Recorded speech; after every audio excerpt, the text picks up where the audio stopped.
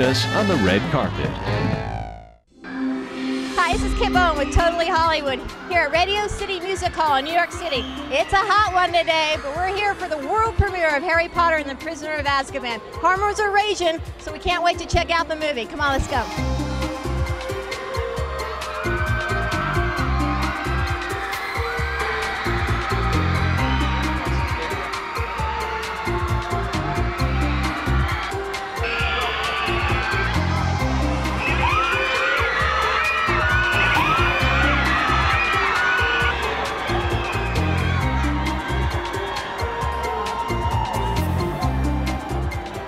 Never ever get used to it. It's amazing. It's fantastic that everyone comes out because it's really gratifying after working on a film for 11 months. It's amazing. Are you excited about tonight? Yeah, it's going to be cool. It is insane. I cannot believe the amount of people, and some of them apparently have been here since 9 o'clock this morning, and it is so hot now. I'm really impressed. It's amazing. They're crazy. There's a lot of people here. Gets more exciting every year, really, to be fair about it. It's not died down at all yet. It's fantastic. It's just wonderful. It's such a response, you know. I feel great. I mean, as a producer, you're a creative, you don't want to say force, that sounds too pretentious, but you're, a collaborator on the film. So in a sense, it's one of your babies. And you have to make absolutely certain that it's better in a lot of ways, that the visual effects are better. The kids' performances have moved up a notch. And I'm very proud of the movie and proud of the work we did, and particularly proud of the work that Alfonso did. When I read the script, I was like, whoa, this is something really special. And then I read the book and says, definitely I have to do this.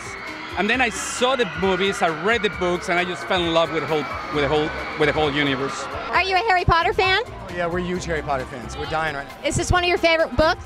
Oh, yeah. This is my favorite book, yeah. What are you most looking forward to seeing? Harry Potter, we just saw him. What's the coolest part about being 13? I don't know, yeah. Filming was wicked, yeah. The school bit's a bit dodgy, but yeah. You get taller.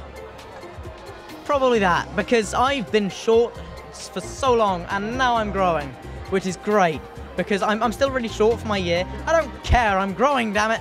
But that's probably one of the best things. Also, you go from that stage when you're about 12 and you start listening to really bad music, and then you get to 13 and you mature and you can start listening to good music. There's not much change, but I suppose you're a teenager, so everyone thinks it's kind of different, but there's not much. I don't know. It's the fact that you got no worries. No strings attached. Do what you like when you like. I like that. That's good fun. Well, these kids, look at them. They're in a red carpet. They're so sophisticated. When I was 13, I couldn't even get out of bed without bumping into a few doors and a wall. I mean, I was pathetic. I remember being very shy of girls, which I'm glad to say I've got over. No. Yes. I wanted to be a racing driver. It was horrible. I would never go back there. A nightmare. A nightmare in every part of your body. So if you had magic powers at the age of 13, what do you think you'd want to be able to do? I like to fly, that would be wicked, and turn invisible. Definitely fly a Quidditch broom around New York or something like that.